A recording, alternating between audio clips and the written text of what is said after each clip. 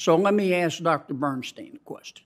Doc, why did you think inflation was temporary?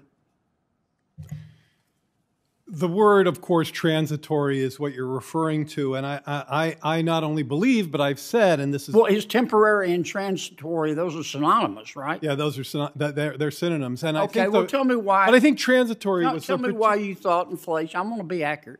Why in your infinite wisdom, you thought inflation was transitory or temporary? Well, let me be clear about what we meant at the time. And by the way, and this is contrary to what Ranking Member Scott said earlier, I did not ever say that people didn't understand transitory. What I said was we didn't understand transitory. In fact... Well, that's clear. We can stipulate to that. That word that word is temporally ambiguous. It meant different things. To some people it meant 2 weeks, to some people it meant 2 years. What we meant, and let me answer your question, we thought inflation was going to accelerate and gradually cool down over time. Now, that has turned out to be in fact, the pattern that inflation has taken. But transitory was much too ambiguous a description of that dynamic. Acceleration, cooling. So now inflation is down from 9% to 5%. Are you telling me that when you said inflation was transitory, you were correct?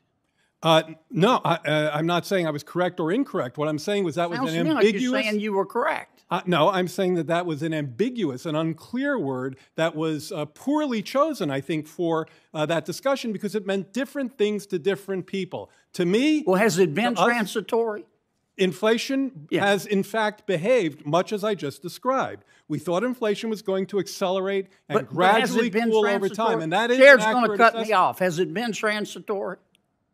Inflation has accelerated and cooled. Senator's time's expired. I want to fulfill what you said that I was going to cut you off. Yeah. Senator Van Hollen of Maryland's recognized. Thank you, Mr. Chairman. Congratulations to all of you on your nomination.